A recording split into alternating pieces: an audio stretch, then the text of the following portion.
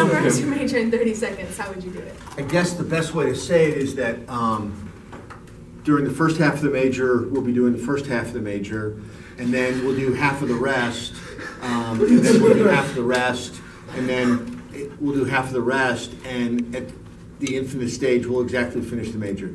Well, thank you very much.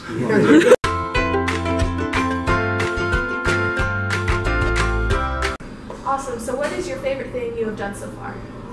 So far, it's probably a massive debate we had yesterday. Yeah, what was it about? Whether 0.9 repeating equals 1. Oh, I actually heard about that one. It sounded really interesting. So what topics are you looking forward to in your class?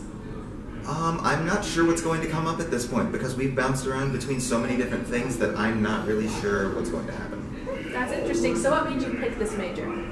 Infinity has always been a concept that I really liked, and I thought it was more just going to be discussing what it is instead of what we've done with it.